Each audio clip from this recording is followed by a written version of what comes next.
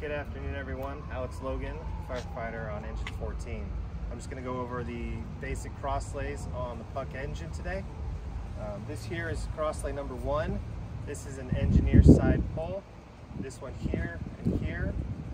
This is 2 and 3, and those are both captain side pulls. All of our hose is color coded. The yellow section on the inch and 3/4 is the attack section. The blue section on the inch and 3/4 is the supply section.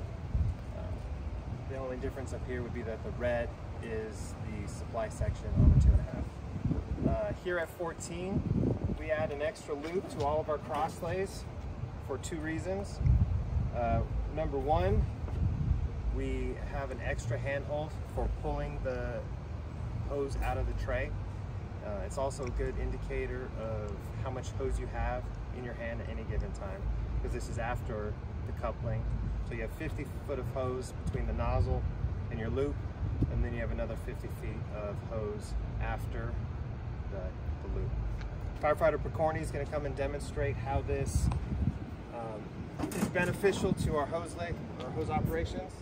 Firefighter Picorni is going to use his right hand to grab the top loop, his left hand to grab the bottom loop, and then he's going to pull it out and walk towards the fire.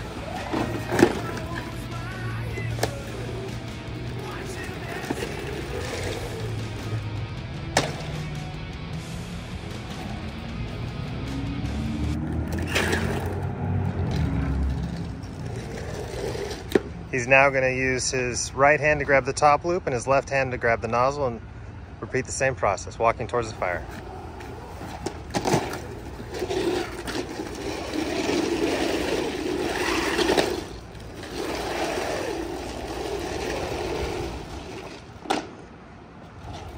And as you can see, the firefighter is in position and all of the hose is perfectly flaked out and ready for water.